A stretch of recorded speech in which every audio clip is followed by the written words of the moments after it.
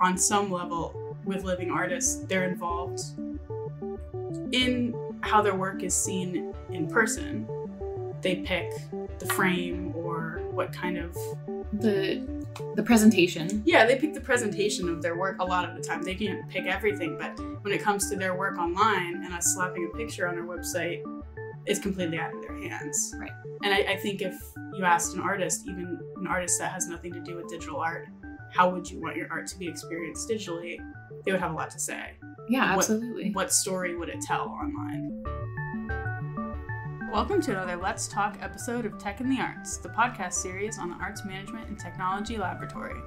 The goal of our Let's Talk series is to exchange ideas, bring awareness, and stay on top of the trends.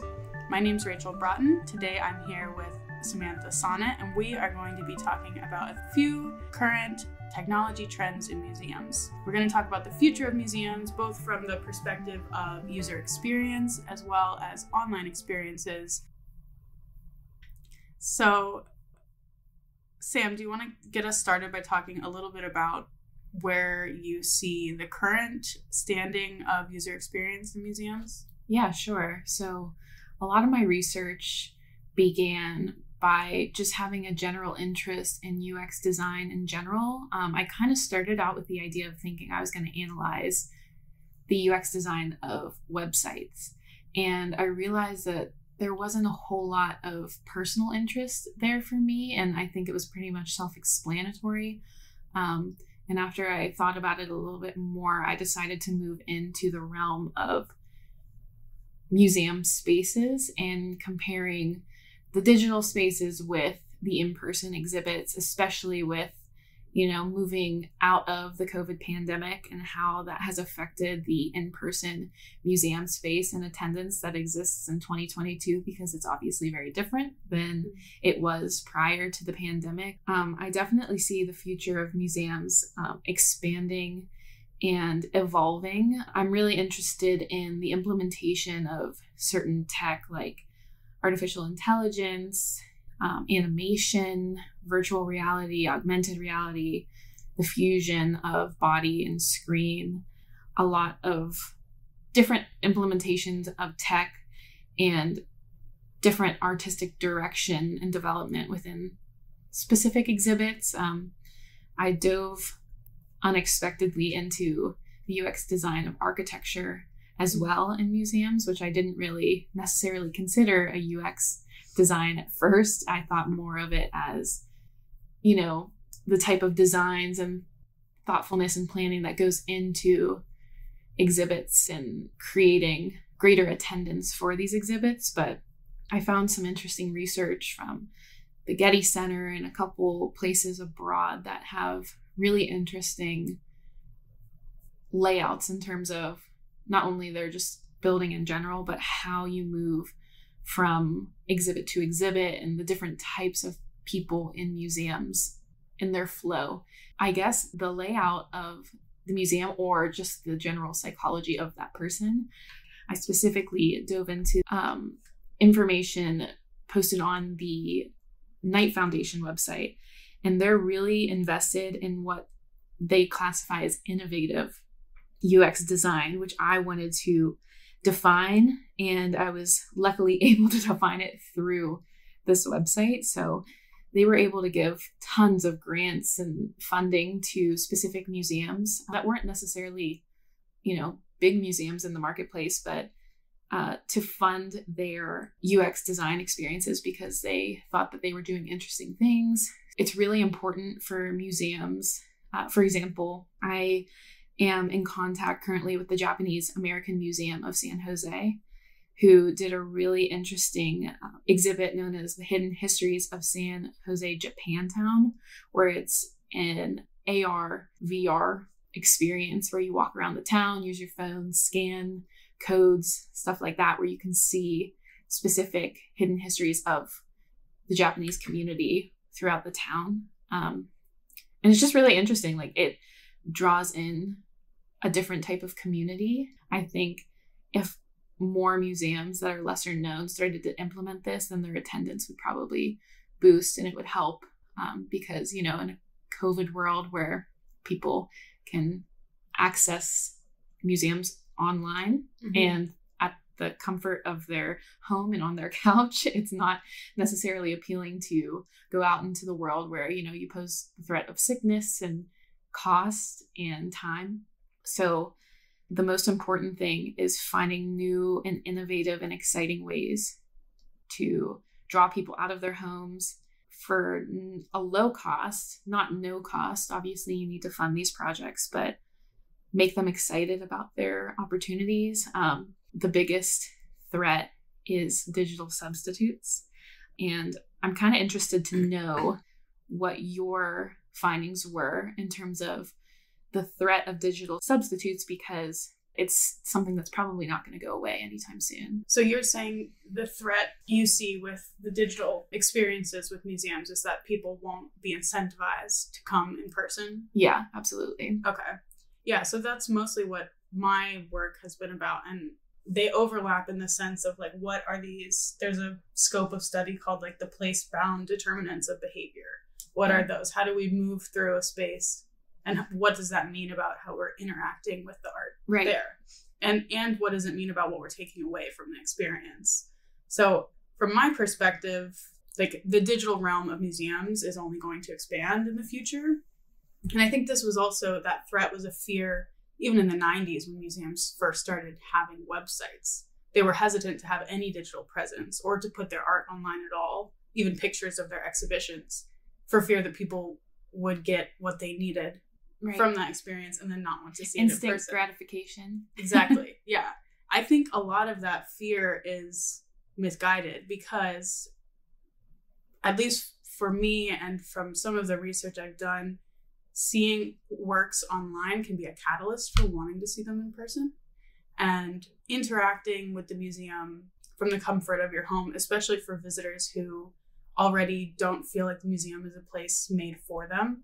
Right. You're talking about, what does the architecture suggest of the building?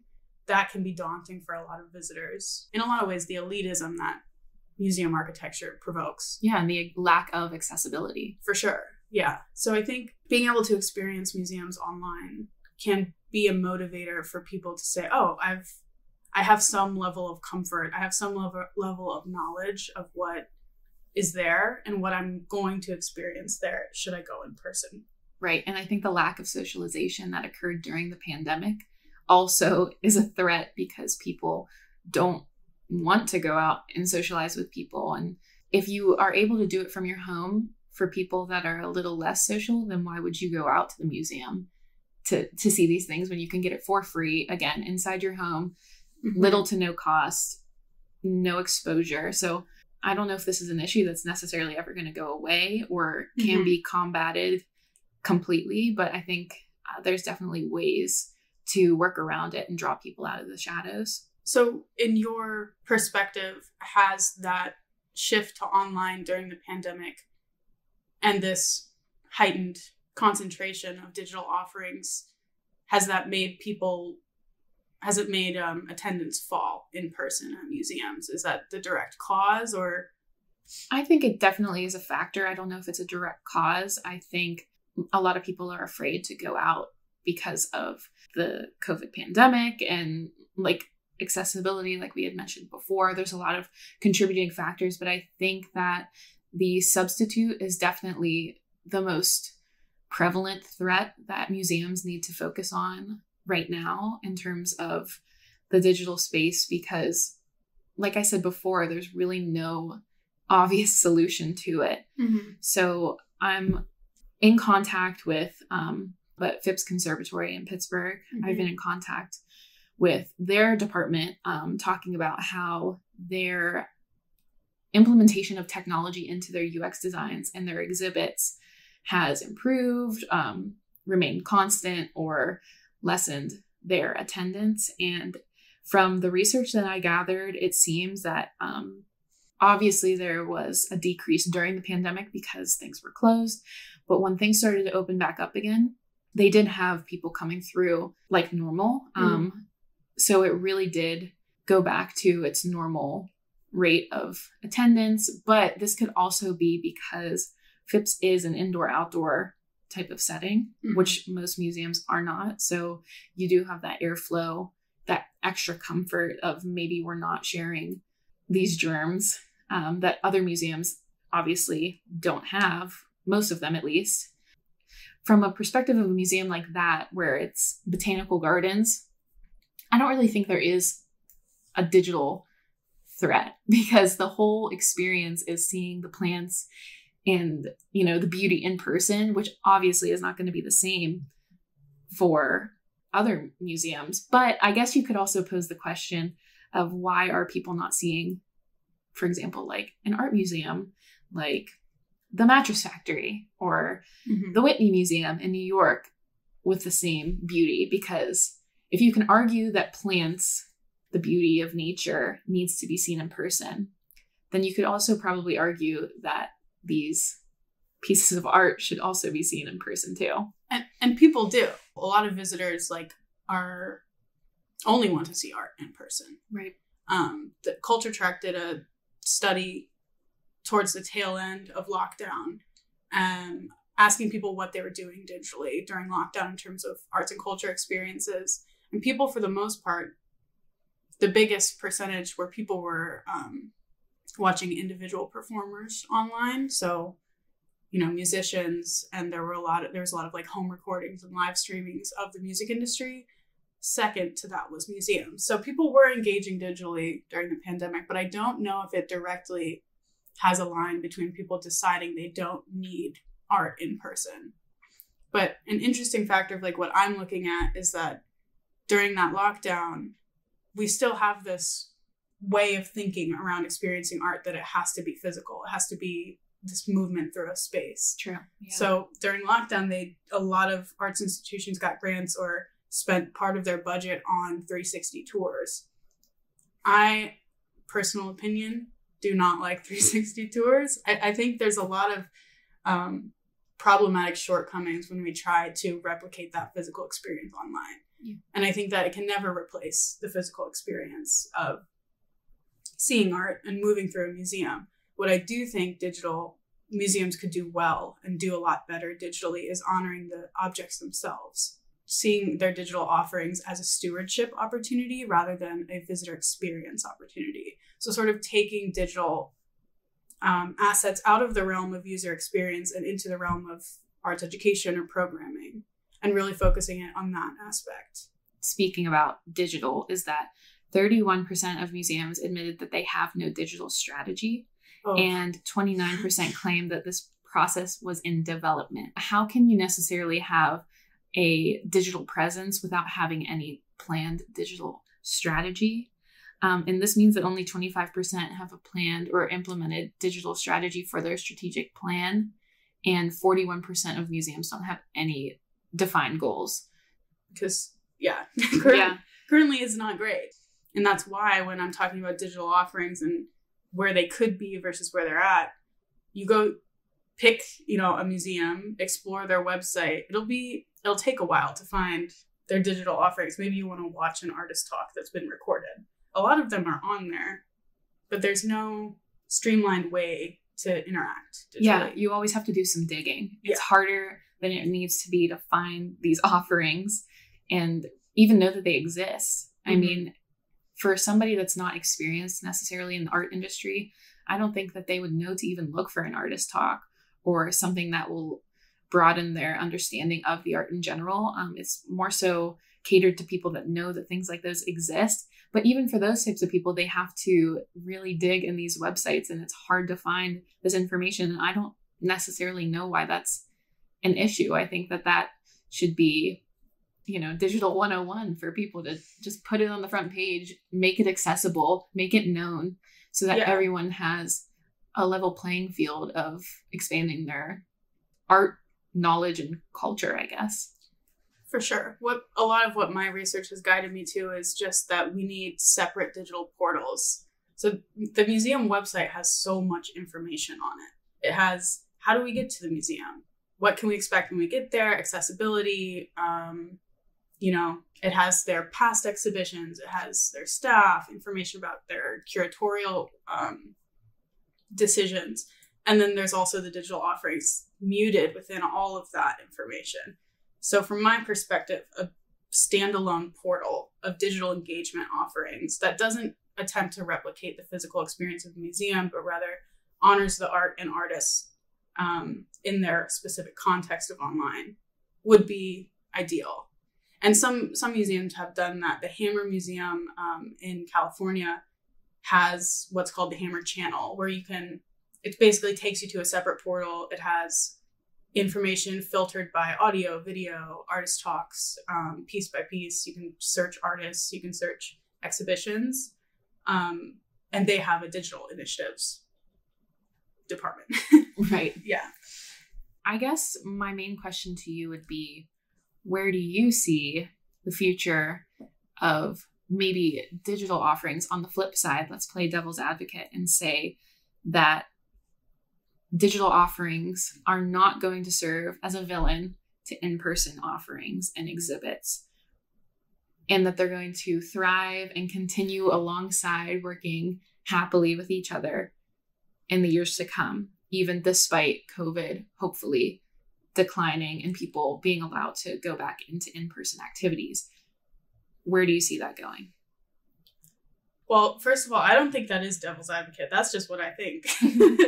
Like, I do think they can stand side by side and have a way of enhancing the experience of one another. They can work conjointly and not antagonistically. But I think, as I mentioned, we're going to start seeing digital departments of museums. And I think that those departments with the right staff background can create experiences that really immerse you in the art, and not necessarily just in like a VR portal way, like physically immerse you. I mean, in the way, and in some ways, Google Arts and Culture is already doing this. I think they're setting the trends of what we're going to start to see in museums. So they have one part of their portal is called Art Up Close, where they have really, really high resolution zoom images of paintings. So you can get up to a singular brushstroke in a giant Monet painting. Wow. And that's what museums don't have right now.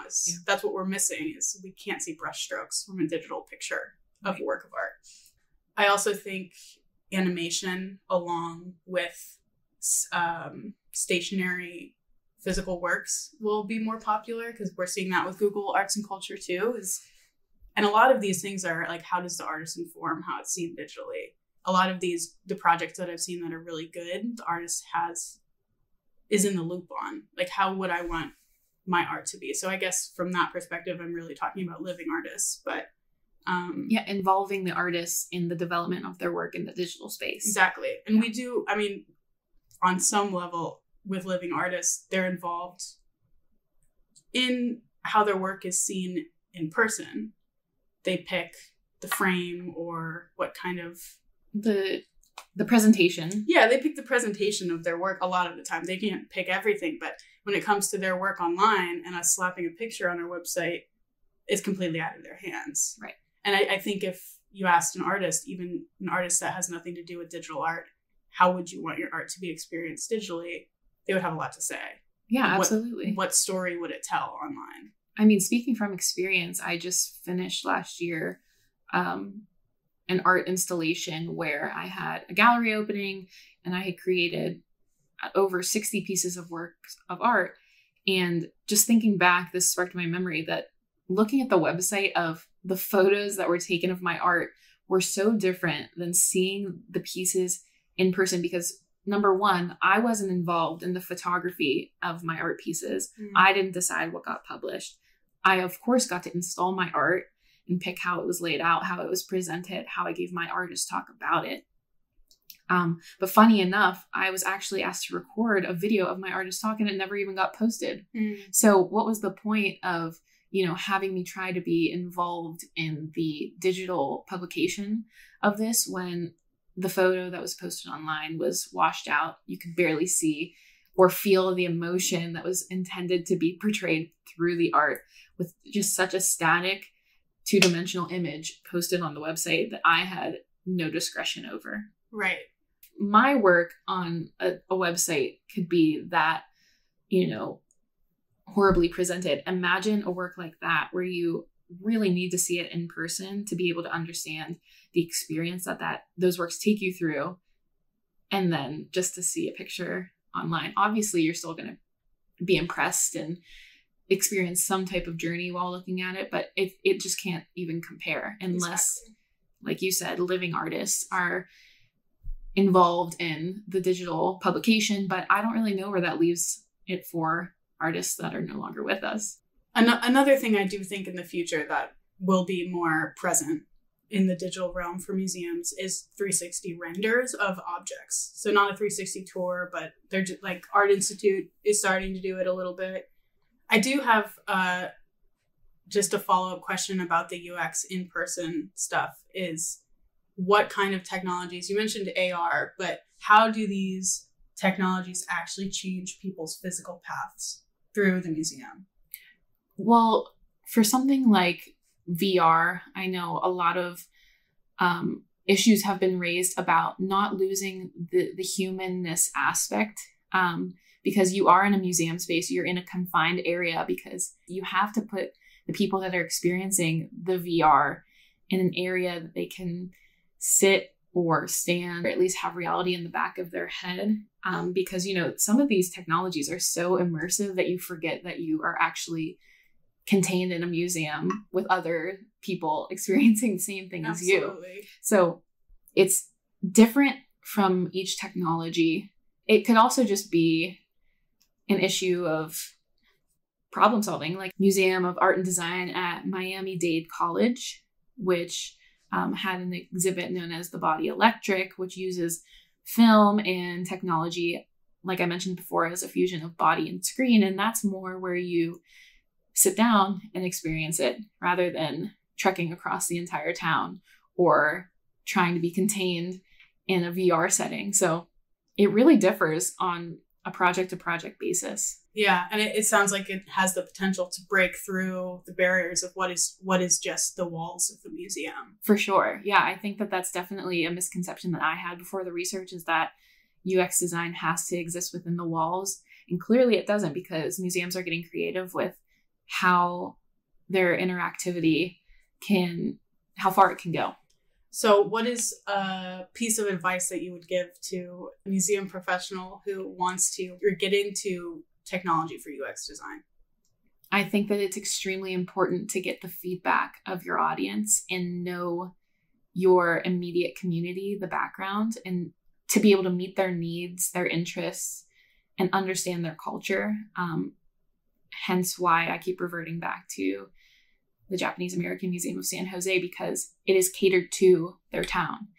And I'm not necessarily saying that all museums should be just specifically catered to one culture, but I think having museums like that, or sections in your museum that appeal to certain groups of people or niches, then you'll be extremely effective in your UX design implementation. And what advice would you give for maybe the online offerings, a professional in that area?